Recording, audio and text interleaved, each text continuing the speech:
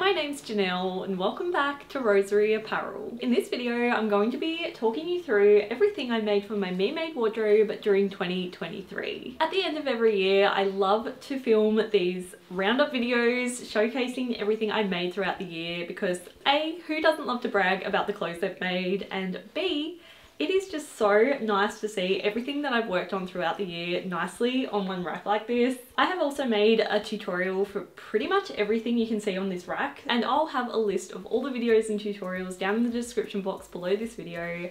So if you did want to have a go at making any of the items I'll be talking about, then you can do that.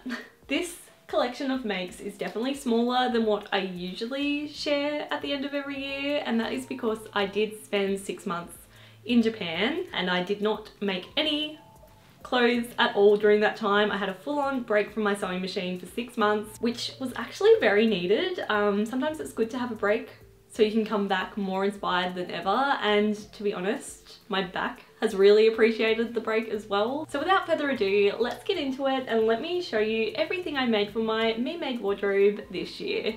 Let's start with the dress that I am wearing, which is this slight pattern hack of my daisy pattern. Basically, I saw a dress on the website Tradlands and completely fell in love with it and realized that it was a very similar shape and style to my daisy pattern.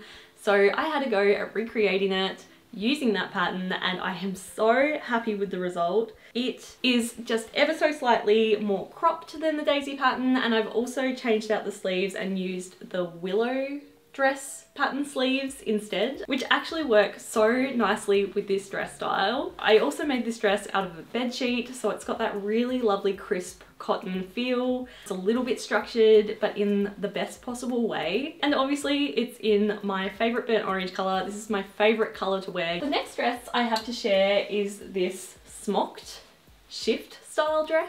I was very lucky to get my hands on a smocking pleater this year. That was one of my goals for the year, was to find a smocking pleater. They are very hard to come by nowadays because you can't buy them new anymore. But I managed to find one on Facebook Marketplace and I was so excited to have a go at making my first ever smocked dress. I have done a little bit of smocking in the past, but usually it's only very like small little details such as like the ends of sleeves like this, for example. But now with this smocking pleater, I was able to complete a full dress project, which meant I could do the smocking detail all along the neckline. And I decided to have a go at a bishop style smocked dress because that is one of the most popular dress styles to make with smocking.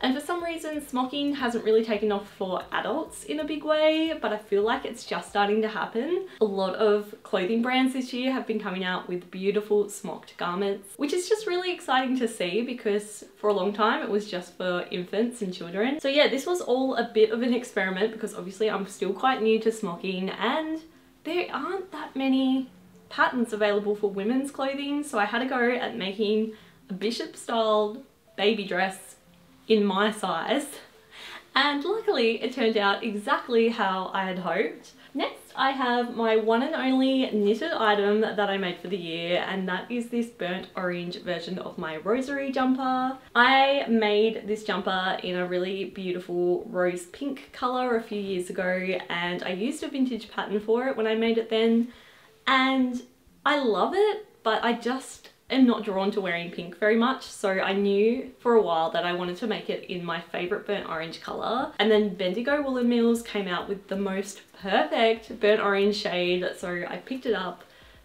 with this pattern in mind, and I cannot begin to tell you how happy I am with this jumper. I have worn it to death since I finished it. I took it to Japan with me, wore it pretty much every day while it was still cold over there, and yeah, it has had so much wear. While making this jumper, I also filmed the whole step-by-step process, so if you're new to knitting or you've never knitted a lace pattern before, then go and check that video out because I go through the entire process and I promise you it's a lot easier than it looks. And I've shared the pattern as well. I actually got permission from the original publishers of this pattern to be able to share it with my audience, so yeah, I'll leave that link below if you did just want to grab the pattern as well. Absolutely one of my favourite knitting patterns I've ever made. It is just such a joy to knit up, and it's also easy enough that you can still watch TV while you're knitting. It's like the perfect knitting project. This next dress is probably my favorite dress I've made this year. This is the Ella dress pattern by Silver Serger Patterns. And oh my goodness, it's such a fun dress to wear, and it was also an incredibly fun dress to make as well. The pattern itself was just so unlike any pattern I'd ever sewn up before. The pieces were really interesting, and a lot of the pieces were actually cut on the bias of the fabric, which just creates the most lovely flowy dress. This next dress is another one of my favorites. Like, it's so hard. I think I'm gonna probably say that about every dress I'm sharing in this video, but this is another dress that I am just so in love with. It is this vintage inspired dress here. I actually bought the fabric for this dress in Japan, so it just holds so many memories already because of that. And then I decided I wanted to make quite a statement dress out of this fabric because it is just such beautiful fabric. I love a floral fabric, but the fact that this floral is just so big, I knew I wanted to make a statement dress from it. So I decided to merge two vintage patterns together to create the ultimate like 70s style dress. I absolutely love the length of this dress. I love the big balloon puffy sleeves.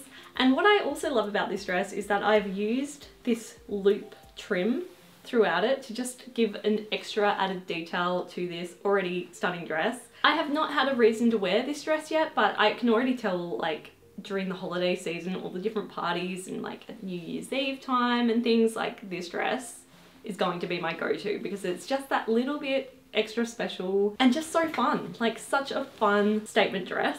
Next, I have another vintage inspired dress, and that is this vintage Laura Ashley dress.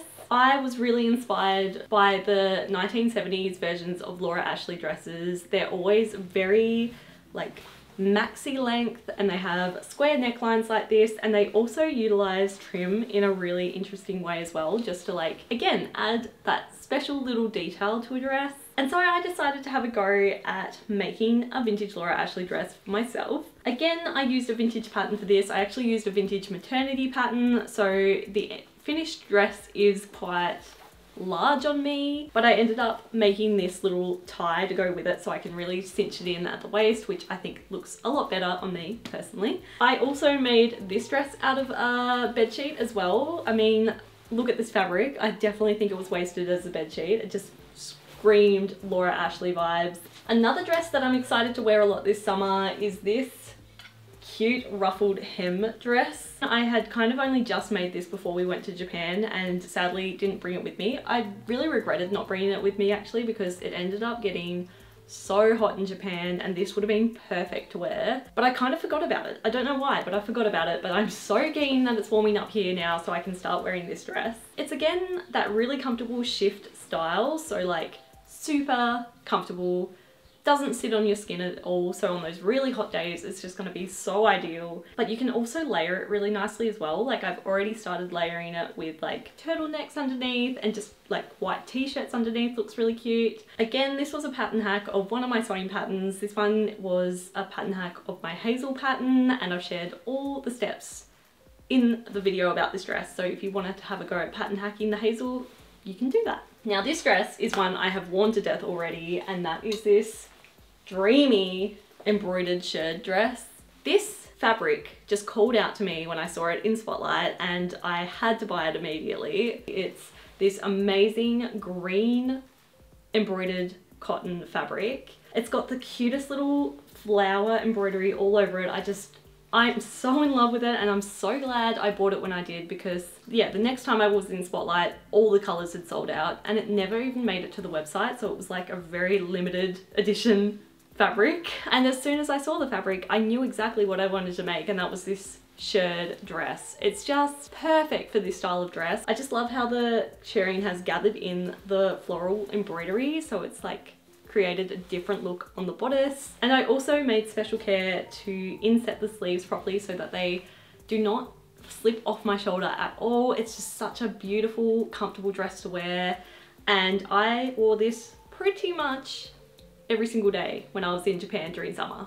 Next, I have this super bright and fun dress that I made from a tablecloth. It's a Mosey Me tablecloth. The founder actually like designs all the artwork herself and is incredibly talented and creates the funnest prints. This dress is so fun. Like, again, I've made quite a few of this shift style dress this year, and this particular dress pattern just has the most fun sleeves. I am obsessed with them.